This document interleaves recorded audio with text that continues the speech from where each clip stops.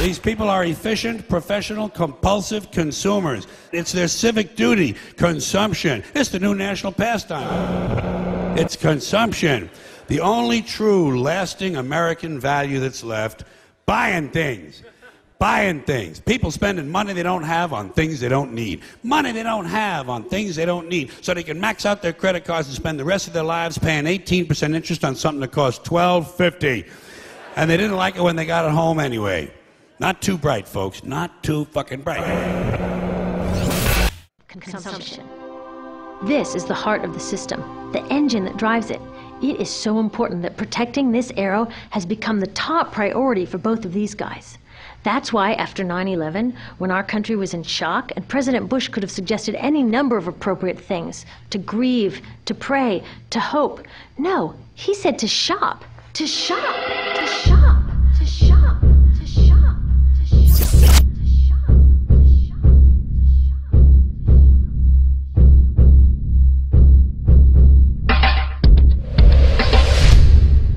In order to understand where we are and how we have gotten to this point in history, we need to address those societal attributes which have greatly affected our social conduct.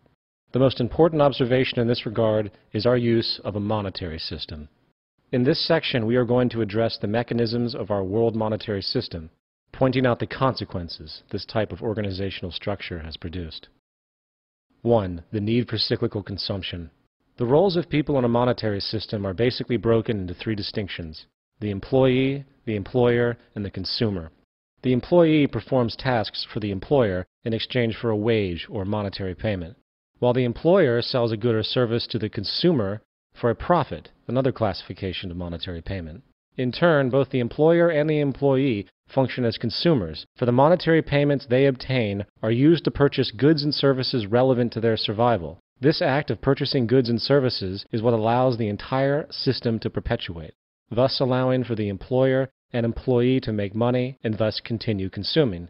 In other words, it is the requirement of perpetual or cyclical consumption that keeps the entire economy going.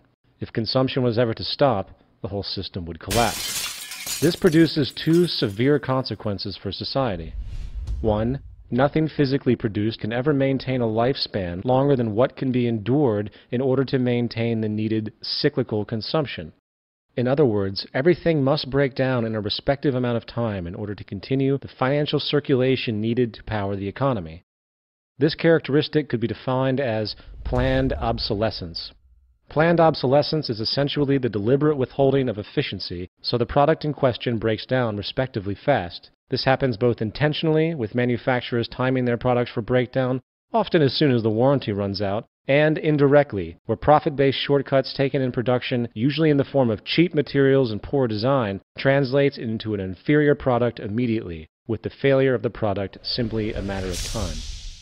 The second consequence is that new products and services must be constantly introduced regardless of functional utility, generating endless waste. The result of these two issues are nothing but unacceptable, for not only are resources being neglectfully used in products that are designed not to last, wasting human energy and materials, the amount of frivolous waste and pollution that results is staggering. In other words, waste is a deliberate byproduct of industry's need to keep cyclical consumption going. The obsolete or expired product is trashed, often to landfills, polluting the environment, while the constant multiplicity accelerates this pollution. To express this from a different angle, imagine the economic ramifications of production methods that strategically maximize the efficiency and sustainability of every product, using the best known materials and techniques available at the time. Imagine products so well designed that they didn't need maintenance for, say, 100 years. Imagine a house that was built from fireproof materials, where all appliances, electrical operations, plumbing, and the like were made from the most impermeable, highest integrity resources available on Earth.